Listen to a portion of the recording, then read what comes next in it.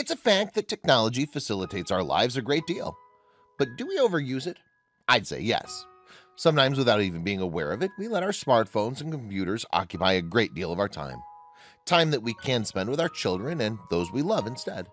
And as much as we speak of keeping our little ones off the screens as much as we can, it seems like we don't apply that piece of advice when it comes to ourselves.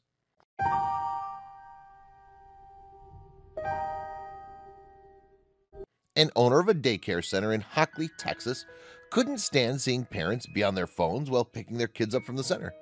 So he decided to tell them how he felt about it. What did he do? He posted a sign on the daycare center's front door. One mom, Juliana Ferris Mazurkowitz, then took photo of the sign and shared it online. She knew people would react about it, but she had no idea it would cause such a stir. As some people agree with what had been written on that piece of paper, others say the owner had no right to tell parents what to do and how to raise their kids. The sign read, "You're picking up your child, get off your phone. Your child is happy to see you. Are you not happy to see your child? We've seen children trying to hand their parents their work they completed and the parents on the phone.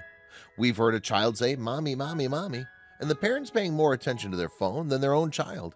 It's appalling. Get off the phone." Juliana said how she completely supported what the owner had to say and confessed that she was using her phone when she stumbled upon the sign, and that made her even more aware of how true those words sounded.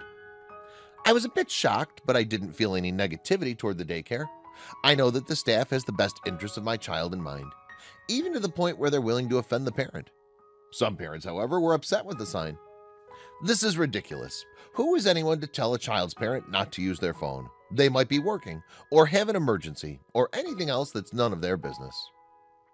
Whatever your thoughts are on this, one thing's certain.